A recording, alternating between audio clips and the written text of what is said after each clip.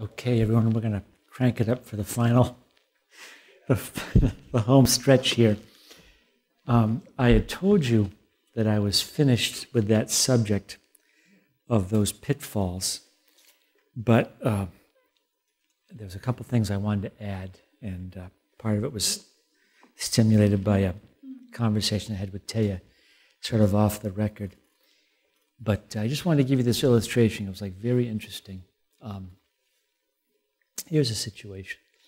I was in a church, and it was a church, a smaller church, and it was one where the pastor's wife had a very significant administrative role. She was, I don't know if the title was ever given to her, but she was basically, certainly the office manager would apply to what she was doing, church office manager. And she was very good at it. She was a very gifted individual. And what happened is that a decision was made by the pastor to raise the tuition in the Christian school, okay?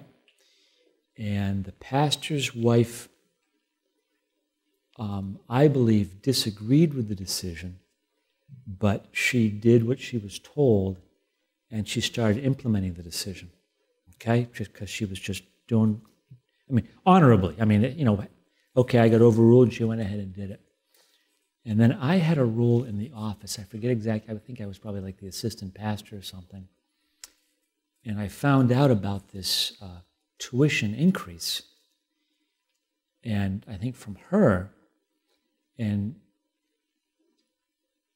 it had an especially large effect on families with a number of children in the church. So I look at her in horror and I say, my gosh, this family, their tuition is going to double if we go ahead and do this. And she says, yes, that was the decision, you know. And so I go to the pastor and say, did you realize the effect of this decision? And he said, oh my gosh, I didn't realize that. Of course we're not going to do that. So then he changes the decision, and then she finds out, and she's there looking like, you know, just in a strange place. I don't know how to describe it, just in a strange place that she did what the pastor said against her better judgment. Someone else went to him and got something changed, and then she just had to eat that whole situation and just, you know, bite her tongue and go ahead and function. And again, I remember that now, and just putting it out there. These are the things that can happen. And just, I had said earlier that when, like, someone gets permission to do something, or they think they had permission, or it seems like they give them permission, but they start to walk over different policies or procedures with Pastor Schaller's name on it. I came up with this phrase I have with Pastor Lange. It goes like this. It says, no one ever told me to stop doing my job, okay? So if someone has permission to do something, Pastor Schaller approved it, okay. I know what my job is. It's to cover the financial end of it. What's the budget? Well, Pastor Schaller said to do it. I'm sure he did. And I would like to know, you know, can you put together a budget for me and we'll talk about it? It just because the pastor's name gets attached to it doesn't mean that there's a free rein to do whatever you want. But people, you know, sometimes who are outside the organization or at certain places, they don't realize that. And so we've learned how to handle those situations.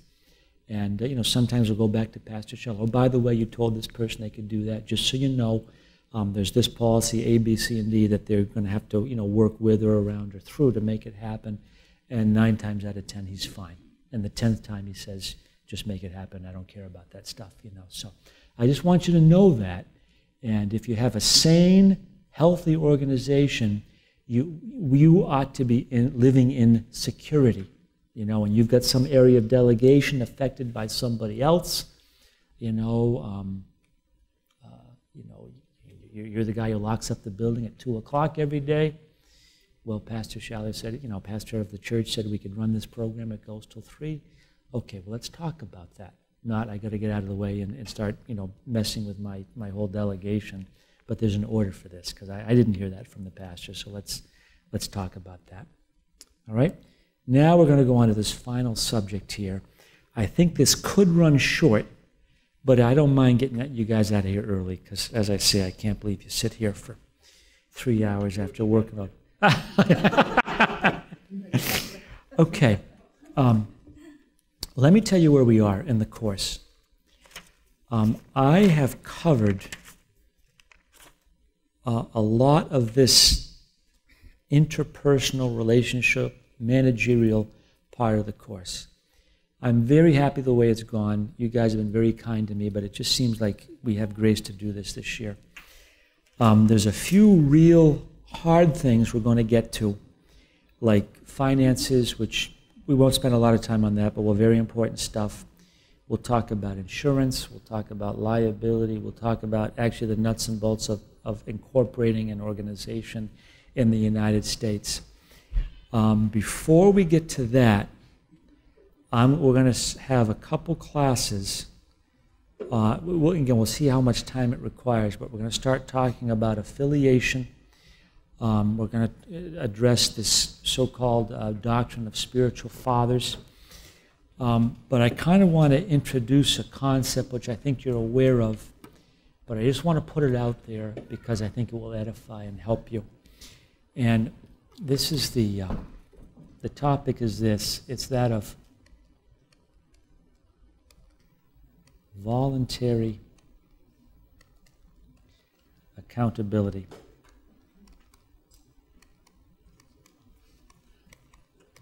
Okay, I think I was patient enough so Aniko can actually read this. All right, that was written in large letters for you. Okay? And voluntary accountability is exactly what it says. I volunteer, or of my own free volition, not because of requirement, but because of my heart and for the glory of God, I offer accountability to the people that I'm responsible to. And I would say that voluntary accountability is like, if you can get that operating in your organization, in the church, people are doing it because they want to, not because it's, I suppose the other side of it would be like enforced discipline or something. But if you can get this functioning, I just believe that there's great power in it. Now, I want to put it out there. I'm not sure I can define it very well, and that's why this section could go short and you guys could be out earlier than you expected. But I have had conversations with Pastor Lange over the years about, I'm very sensitive to me making sure I'm putting in a full week's work and more. And why do I want to do that? Because the church is, paying me a good amount of money so I can live. And you guys, the people in this room, are paying my salary. And I know how hard you guys are working in the course of a week. So I'm accountable to you. That's one level of it. I'm accountable to God, to a calling. And then I also know how hard the people above me are working, and I want to be responsible to them. And I love what I'm doing. It's like I'm not trying to get out of it. I want to go forward in it.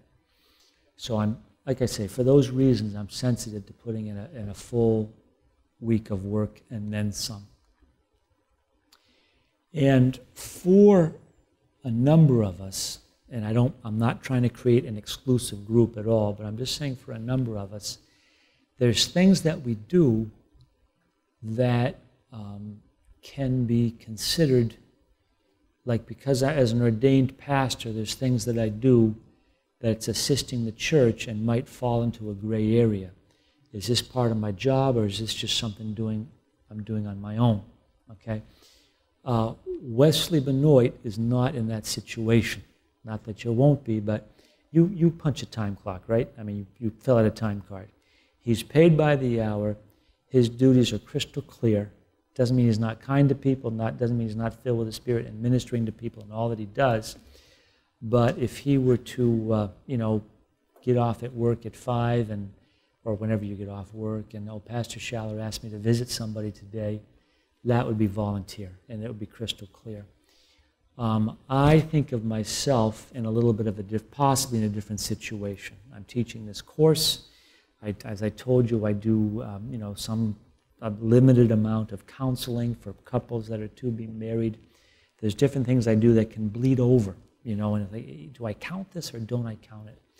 And on the one hand, it's all free, and I don't want to think that way, but I do. So that's just all to introduce that I've had a number of talks with Pastor Lange, like how do you want me to do this? And especially once I start teaching this course, it's like my world comes to an end, because this takes a lot out of me. And I enjoy it, I love it, but I'm expending energy right now. I go home dehydrated, I go home tired. I come in the next day and I'm not 100% because I'm still recovering from this course, and I got to prep for it. I think about it all week, getting ready. When am I going to spend some time and make sure I got something from God? So, what Pastor Lange has said to me, Pastor Taggart, you manage your schedule, you manage your own hours. As long as your responsibilities are covered, do what you got to do. That's been the definition to me. So, okay, I got that, Pastor Lange. Thank you. But still, I'm saying this to myself. I don't say this back to him. I'm not just, maybe you're happy, but I get people working around me and for me that I'm requiring something of. So I'm accountable to them also. And for that reason, I tend not to come and go as I want, but I tend to try and exercise some sort of communication and life with my team. So today, I'm leaving the office probably around 2:30 because I got to get out of there and get to a place where I can just think about this stuff. So on the way out the door, I tell Tootie, I'm going to leave early today. I'm going to go prep for my class. I tell Yulia I'm leaving early today. I got to prep for my class. I don't think I said that to Debbie. I don't even think I said goodbye to Taya. You were in there working, and your role's different than these other ladies, and you don't work as much. So I didn't think it was necessary, but I could have, In a sense, I want you to know it. I don't come and go as I please. And then on my way out the door, I stuck my head in Pastor Lange's office. I said, Pastor, I've been doing this all semester, but I never really told him. And I said, but, by the way, I'm leaving. I've been cutting out early on Monday afternoons to get ready for my class. So he said, great, cut out, And I didn't have to say that to him. He does not require that from me. In a sense, he could care less about it. But the fact that I'm doing it, it removes doubt in anybody's mind about what's happening. And I did it voluntarily. I don't want him to call my office at 3 o'clock and not get an answer and wonder where Pastor Taggart is, because it could hit him that way, I also, even though he said, Pastor Taggart, keep your schedule, do what you want to do, I don't quite trust myself, because I know my own tendencies. We got nice weather out there. I could start, in my own mind coming up with stuff. Geez, I wouldn't mind. I owe it to my wife. I owe it to myself. I need the exercise. All that stuff can all get going. But I know how hard I'm beating the people in my office to churn this work out. I know what Yulia's doing in the course of a week, and I don't want to go there. And again, it's not that way today, but there's been times when this place was a ghost town at 2 o'clock in the afternoon, going back ages ago before any of us were born. And I just want us all given 100%. And that thing of voluntary accountability, when we have that communication with the people who are over us, giving them more than they require because we want to, it does something for the people, for the organization. It's an absolute statement that I have nothing to hide. My life is an open book. Anything you want to know, I will tell you if you're asking it. Now, of course, people don't want to know, certain things, but you know what I'm saying. But even I think the last time I talked to Pastor Lange about it was, Pastor Lange, here's what's going on. I'm coming into the spring, and this class affects me, you know. And then, you know, also my younger daughter has volleyball, which takes something out of my life to get her to those things and tournaments and everything. And then we've had kind of a workload on us also. I forget what's going on, but we got this, you know, you're aware of some of those issues, just certain things that's required of me. And so I did have that conversation with him up front, and it cleared the air. And I would just, okay, so I'm paid here. Now, let's switch it over to the weekends, okay? I am not paid to go out on the bus on Sunday morning. You know what I'm saying? We go out, we go through East Baltimore, we go through neighborhoods, pick up people, bring them in. It's just, I just love it. I'm with the newly engaged Bob Lindahl and Pastor Mike Williams, and we're out there. And I do not call. I mean, if I forgot and I had to, I would do it. But I just will not call Pastor Mike on a Friday night or a Saturday night and say, I'm not coming tomorrow. And I definitely will not call, unless some emergency comes up. When I get out of bed on a Sunday morning, my life is not, I cannot do what I feel like doing, you know? And I think there was one time in the last probably 5 years where there was a bona fide family emergency. There was something maybe going on with one of my children, required my attention. Pastor Mike, family emergency, I'm not making it today. And I was fine with God and with him with it. But that's, and you folks who are running outreaches, you have team members. They don't have to come. You'll survive without them. But it's like, when they just no-show, it's like, you know, it's like inviting someone out on a date and you show up at the restaurant and the other person doesn't show up. It's just a bummer. You know, why, like we had an agreement, you're not here. Can you at least give me the courtesy? It's like bums, you know? And then on the other side of it, we do communicate ahead of time. This is what's going on. This is what's happening. It just, it clears the air, and it really just, like I say, frees up. I don't want to get weird about it, but I just think that there's a spiritual power there that is enabled when we have that type of relationship with each other. And I would even extend it. I mean, I would say, and I hope I'm doing this right, but forgive me. We got young men in this room. We got Grant, he's awesome, you know, and I don't know what God has for you, but there's like potential there. We got Andy, he's awesome. We got Wesley. We got these young guys who are like amazing, you know, and it's like if someone doesn't pick up the baton and go with it, okay, there's a generation that is like getting old and is like dying off. And it's like we are counting on somebody else, you know, that, you know, and we hear some of them, you know, Justin, you know, Ben Tang, he was awesome the other day, you know, of course, he's probably in his, you know, he's got a family, he's a little bit older, but it's like these people are like gold because they, you know, their leadership, it's not everything, but it's an awful lot, and we got to be raising up these pastors. And this would go to everybody, but I'm especially just targeting young people that think they might have it. You know, maybe God, I would be a pastor someday. If you can just learn this exercise of voluntary accountability, and I don't mean, you know, all of us, and just put yourself in a place where you initiate so that there is an open door of communication with you and the pastor who's responsible for your life and interested in you making it, you might get communication once in 5 years. Don't expect to go bowling or windsurfing with Pastor Shouter, but the door is open, and you get in front of him, and he knows he can talk to you, and maybe you're at wraps and stuff, and it just gives a place of communication that might, at a key time, just direct your life. Like, Pastor, I'm thinking about asking this girl out, you know, and he might say, well, you know, and that, you know, it just might be enough to know I got to hear from the Holy Spirit and just save me from getting involved with something that might be a real detour for me. And so that's what I believe it does, you know. And when my children, like here I'm a father, okay? I've got children. I've got 2 girls, amazing girls, and just very, very blessed. If they come to me and ask me, I will give them advice that in some cases may save them tremendous hardship, you know. When they come to me and ask me, I do not tell them what to do. I go this way. Here's a consideration for you.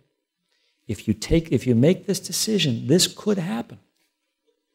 So if you make this decision, and this does happen, and before God you still made the right decision, that's all. I mean, you went it with both eyes open. That's all I can ask. Okay? But if they don't come to me, it's going to be very rare where I go to them and step in, especially for my daughter who's going on 20, to step into her business where I'm not invited. I'm very, very slow to do that. Okay? And why don't I? No, because I don't know God's will for her life, and it's her decision to make anyway, and I don't want to be a meddling parent, you know.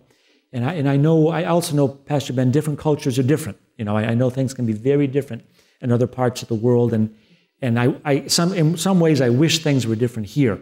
You know, just having been around a little bit and seen some things, I think if parents had more say into who people choose for spouses, this society would be better off. Because I think, you know, mistakes get made because we have this thing we don't touch people's free will. But that's where it is, you know. So I guess I'm just giving a few illustrations to make the point about voluntary accountability and what it is, and especially as we get into talking about spiritual fathers and then really how we view affiliation, this becomes key because I view it really as sort of like the pillar on which the whole thing stands, you know, and we'll start getting into that next class, okay? Because I don't want to introduce a new subject tonight. So I'm letting you out 23 minutes early. If you feel ripped off, tell me. But I just also know you guys have long days. Okay, all right, that's what I wanted to hear. Okay, so Father, bless us as we go. Amen.